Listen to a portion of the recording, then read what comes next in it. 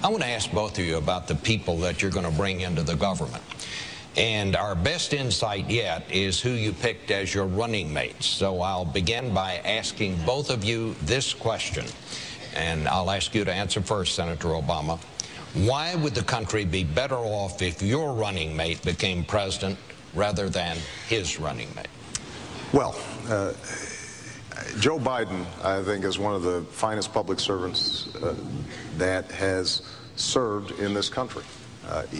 It's not just that he has some of the best foreign policy credentials of anybody, and Democrats and Republicans alike, I think, acknowledge his expertise there.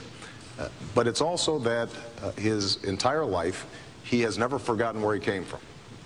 Coming from Scranton, fighting on behalf of working families, remembering what it's like to see his father lose his job and go through a downward spiral economically.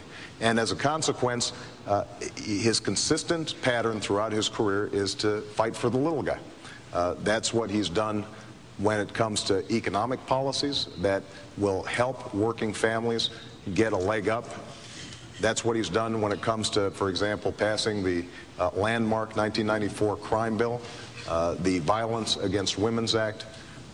Joe has always made sure that he is fighting on behalf of working families. And I think he shares my core values and my sense of where the country needs to go.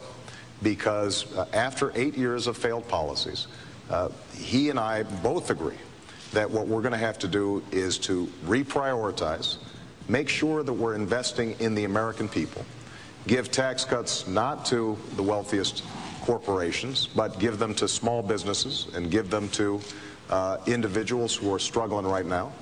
Make sure that we finally get serious about energy independence, something that has been languishing in Washington for 30 years, and make sure that our kids get a great education and can afford to go to college. So on the key issues that are of importance to American families, Joe Biden's always been on the right side, and I think he will make an outstanding president if, heaven forbid, something happened to me. Senator. Well, Americans have gotten to know Sarah Palin.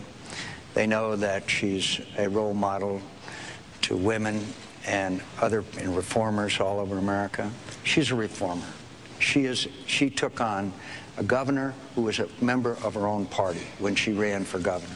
When she was ahead of their Energy and Natural Resources Board, she saw corruption, she resigned. And said, this can't go on. She's given money back to the taxpayers. She's cut the size of government.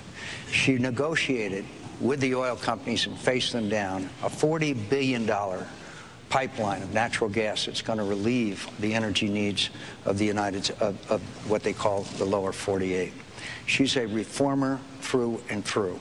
And it's time we had that breath of fresh air coming into our nation's capital and sweep out the old boy network and the cronyism that's been so much a part of it that I've fought against for all these years. She'll be my partner. She understands reform.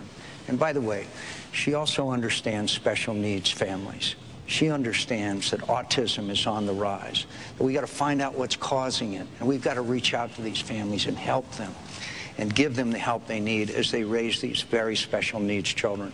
She understands that better than almost any American that I know. I'm proud of her, and that she has ignited our party and people all over America that have never been involved in the political process. And I can't tell you how proud I am of her and her family. Her husband's a pretty tough guy, by the way, too.